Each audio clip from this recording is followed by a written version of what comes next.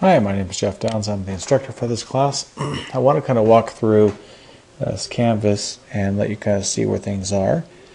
So this class, this semester, is a little different than past classes because we have a new thing called Lecture Capture. So you have available to you all the tools we had before for calculus, but we have something additional this year. So here's our home page, and then here's our links to the syllabus for the lecture capture section. And what lecture capture is it's a classroom where I'm lecturing and the video for that lecture is captured, and you can view it live as it's being recorded, or you can view the archived video. If you view the live one, you are able to send messages and ask questions during the video. And this link down here is what will link to that. You can link to the date of the video that we're doing.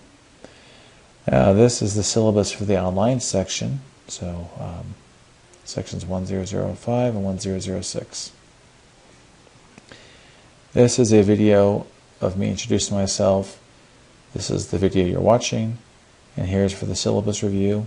This link gives you the course objectives. This talks about the different homework options you could do on paper or on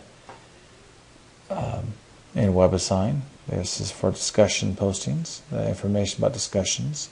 So all this is information on this front page.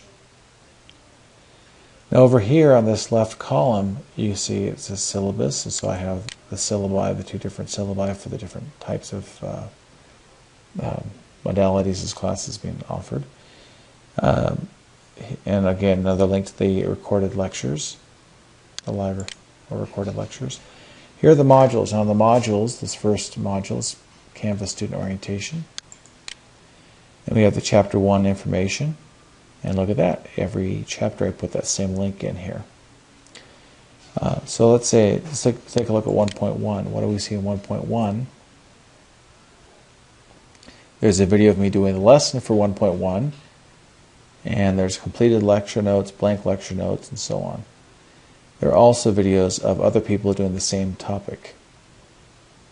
And this is a couple different websites. I like Krista King's websites on integral calc. They're pretty good.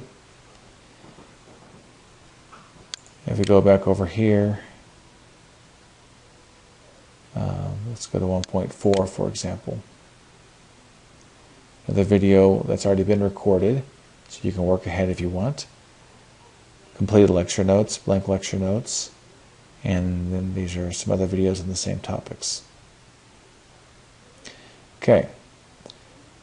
Back in the module, you'll see after 1.4 we come to Quiz 1 details. It gives you information about what's on Quiz 1, and there's Quiz 1 right there. So under quizzes, you can either click it from the module or go to quizzes to take the quiz. And here are all the different quizzes. Okay. Looks like some got out of order here. I got to move them back up. But those are our quizzes. They're all in their proper order on the module page. So quiz 2 and so on. Okay, what else do we have here? We have assignments. That's just basically the breakdown of the grade. Final exam, midterm, you got your quizzes, and you got all the homework and discussion postings. Discussions on the left side there. This is where you're going to introduce yourself, do an introduction, homework questions here. This I just create a little place for online students to talk about things, lecture capture students to talk about things, students from Fallon, Douglas, Carson, other areas to talk about things. And you can add your own topics if you'd like. Oh.